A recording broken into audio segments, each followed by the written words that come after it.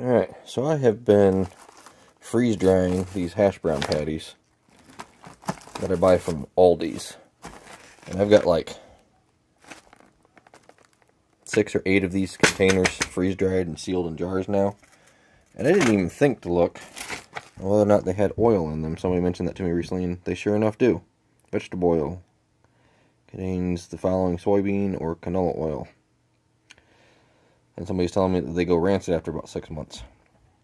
So that's not good if I've got as many as I have sealed up. I've got over 100 of these things sealed up. So I don't know if I can eat that many that quickly. Anyway, I was going to test some. This jar here sealed. I put it up on 1.5. Those are my oldest ones, I think. Yeah. I think I sealed some other ones, but waiting for my water tank to cycle. My pump.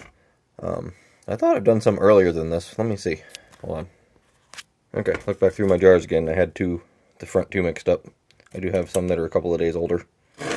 So these are, I would put these at, what, about 5 weeks old now. So let's open these and see how they taste and or how they smell and how well they reconstitute.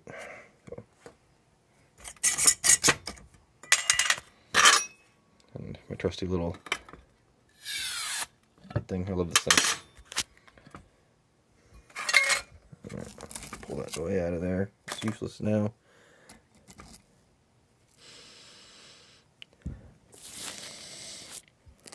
They still smell fine. Anyway, and I got a jar here of some piping hot liquid to reconstitute these in. And the only thing with these hash browns that I've noticed is that you have to be a little careful with them because they are brittle. Oops. Actually, having trouble getting this one out of the jar without breaking it up. Well, I guess it's going to break. Whatever. Okay. So, I think I got them inside the jar a little bit too tightly packed, so they broke up. So. Anyway, I'm going to let these rehydrate for a moment, and then we'll be right back. Okay, so apparently these things don't take very long to rehydrate. And they already turned very, very soggy. Actually, I think they're too soggy now. Ah, that's hot water. Yeah, actually, yeah, see, they broke up. I let them soak way too long. Oops. Alright, we'll try this again with some other ones and not let them soak as long. Give me 1 second. Alright, so lesson learned with these Hashbrown Patties. If you soak them too long, they do turn to mush and fall apart very easily. So, I don't think they're ruined, so I just, you know, spread them out on this pad here, and I'm going to put them in the toaster oven here soon and crisp them. See how they taste. In the meantime, though, I got some more out, because I should probably start using these anyway. And I'm just going to do like I used to do, or have done the last few times, and just pour a little bit of water on them to rehydrate, instead of soaking them in deep water.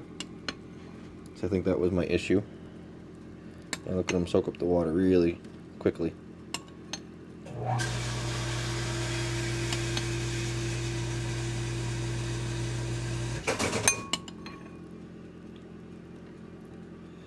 And yes, that is my water supply, my pump that keeps cycling. I think there's something wrong with it. It shouldn't cycle that often in the background.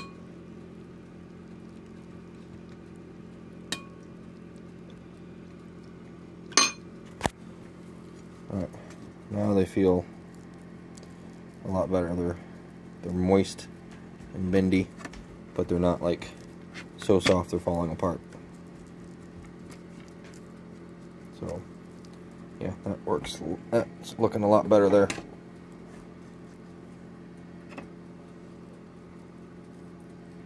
Yep. Well, we're going to drop these in the toaster oven then and see how these turn out. And yeah, I'm feeling quite a bit of grease on these now that they've rehydrated. So, that could be a problem. Right, into the toaster oven. Air fry. Let's see how they turn out. Alright, so I wasn't paying attention. I left the room for a few 2 minutes longer, and the toaster oven crisped these things way too fast. Yeah, I'm not going to eat those. So I'm going to make some new ones here in a moment. Hang on. Alright, so no great loss, since I apparently have to use these things up anyway. So anyway, I'm just going to put these things on the hot tray, pour a little bit of water on them to rehydrate, and stick them back in the oven. But this time I'm going to watch them, make sure that they don't burn.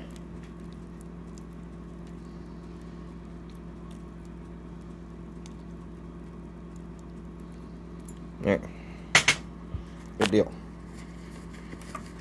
Then all the excess oil or excess water just, you know, soaks through. So, alright, these should be good to go. Doesn't take much water to rehydrate these things. Alright, into the oven.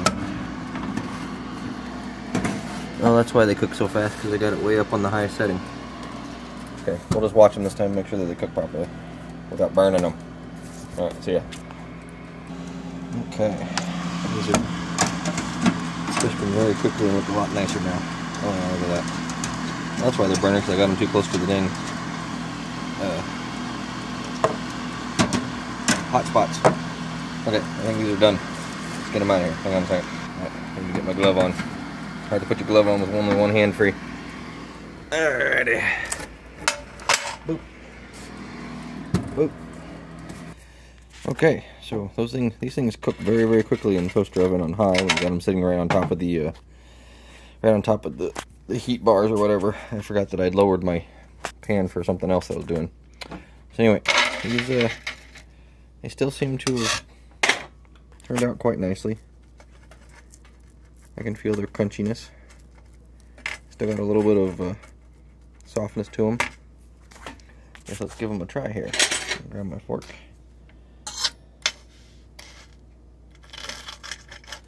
Yeah, still crunchy. And I like salt on my food. Lots of salt, so excuse the excessive salt. I like salt. I'm crazy that way. So, not too bad. Let's give these a try.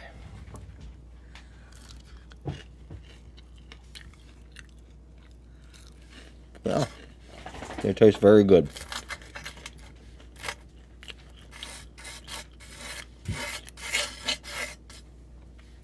Yeah, they work.